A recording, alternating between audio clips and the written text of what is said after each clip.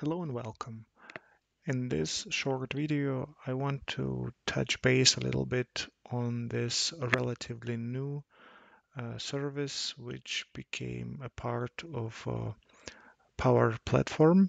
It's called Power Virtual Agents, and I just wanted to let you know what it is and what type of licensing considerations should be taken into consideration. So first of all, what are virtual power agents?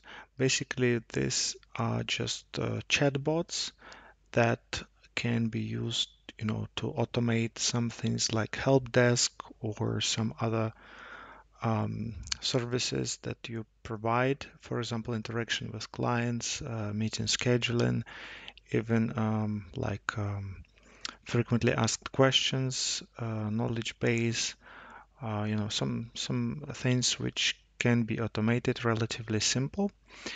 And this is a new addition to Power Platform. What happens is it's quite intuitive. When you build virtual agents, it's intuitive, it's easy to do. And let's have a look basically at what are the main two versions of virtual agents. Currently, there are two options which are available to you, and one is a web application. The main use case for the web application is to interact with your customers. So if you have some external customers, you can direct them to the website, and they would be able to, uh, to start chatting with your bot to get some information or things like that. So these use cases could be internal and external. When we talk about internal, this is mainly for large enterprises. But as I mentioned, this is quite a new addition to Power Platform, so maybe the maturity of this technology is not yet out there.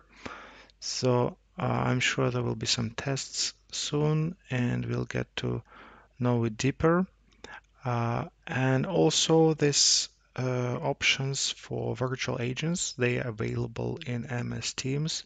So basically you can embed a chatbot in your Microsoft team and use it for internal purposes. So like to do some things within Teams.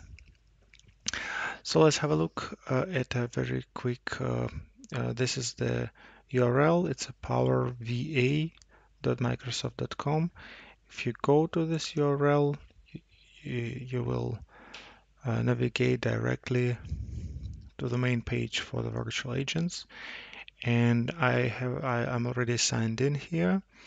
What you can see on the main page are the three main steps that you need to do to publish a VA. So you add some topics, you build some logic behind it, very simple logic. Then you publish your bot, and then you can monitor the performance. In this video, I wanted to touch on licensing consideration. So when you build this virtual bots, one of the questions that come into the mind is how much would it cost? And of course, let's have a look at the billing options. Where do we have the billing? One second, I just need to find it. So this is a Power Virtual Agents pricing. If we look at the pricing option, if we buy the Power Virtual Agents web app option, then this is the price. So it means that at least this amount of money you will need to spend per month for 2000 sessions. And then the question would be what are considered to be build sessions. If we look deeper, there are some additional sessions. So minimum that you would spend if you deploy it in production would be at least 1000 per month. So it looks to me like it's aimed at middle size and larger size businesses to do it. For small business, I'm not sure if this would be a relevant service to use, but it depends on your business, of course. Um, then Power Agents, you see here, if we look at this small script, we understand that basically the build session would be the one that lasts 1 hour maximum, and it has 100 turns, so it means that the user would uh, send a message to the chatbot 100 times and get a reply 100 times back. And if I click here on Learn More, then there is an option to view build sessions for virtual Power Agents.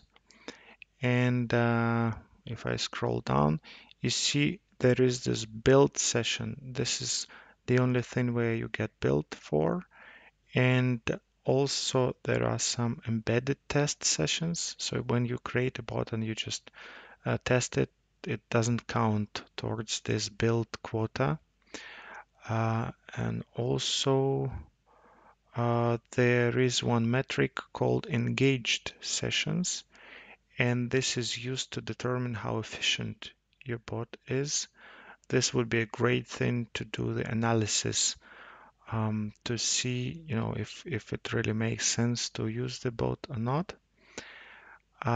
So currently there is a trial option available.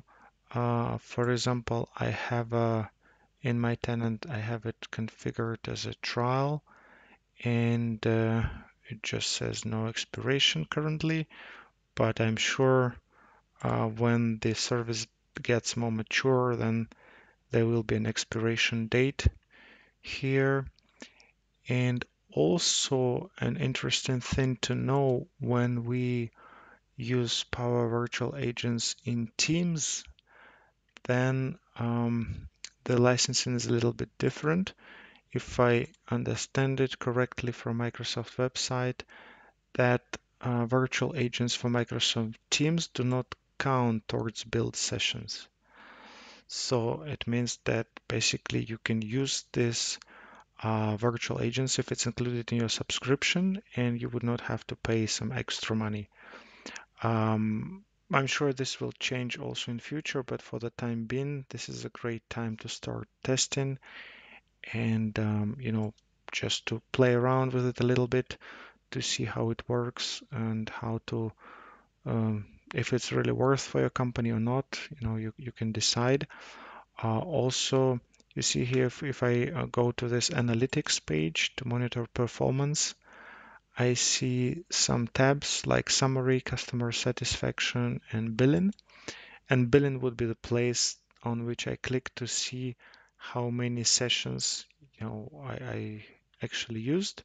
In my case, it's 0 because I haven't used any build sessions yet.